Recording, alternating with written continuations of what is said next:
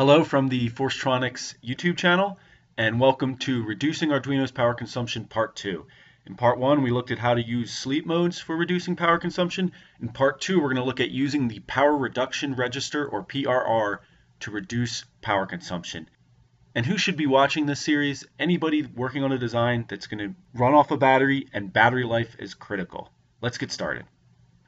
Okay, what is the PRR?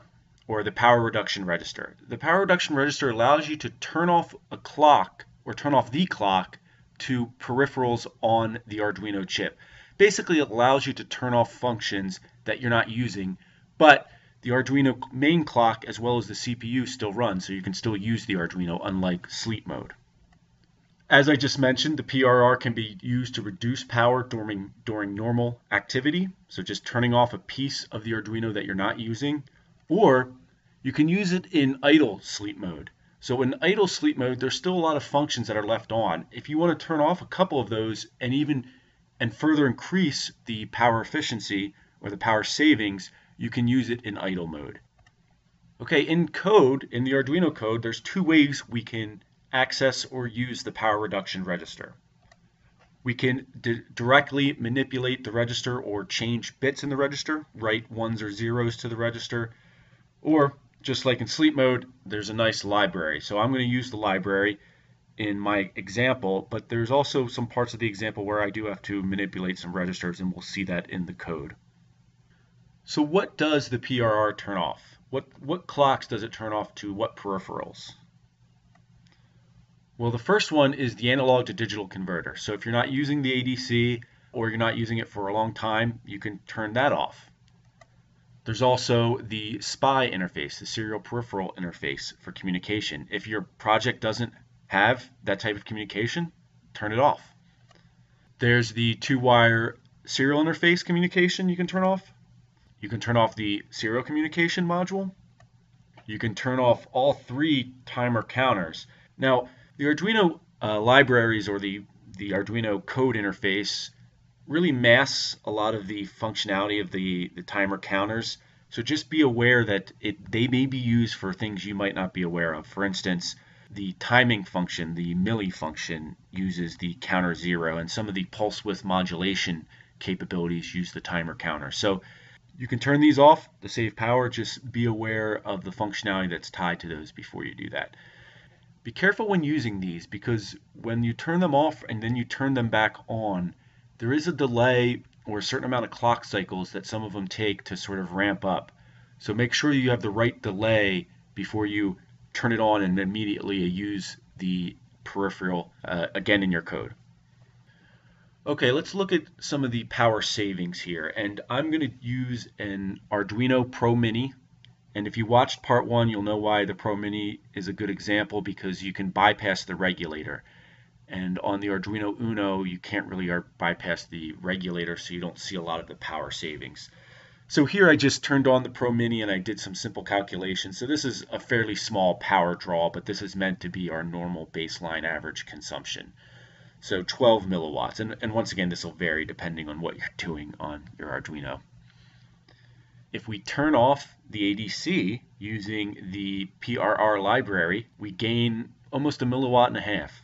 So we cut down our power consumption. You can see what it is now, and on the bottom what it was in normal mode. Then if we turn the SPI interface off, now once again the ADC is on again, and if we just turn the SPI interface off, we get about 1 milliwatt of power savings. So as you can see, this is nowhere close to as much savings as we would have in sleep mode, but the benefit is we can still use the Arduino, and if it's a functionality we don't need, then who cares? And then here's an example of turning all of the peripherals off. So if I turn them all off, I'm going to gain a couple milliwatts of power savings.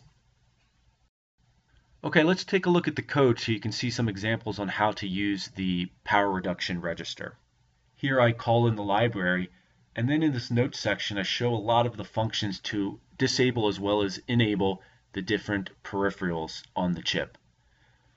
Here I show two registers I'm going to need to manipulate, and I'll talk about those in a second in the code. And here we are at the code. If we look at the setup code, and once again this is meant to be an example, but I just do a delay So everything's running in normal power mode. And then I'm going to basically disable the ADC register. And I do that by just setting the whole register to 0.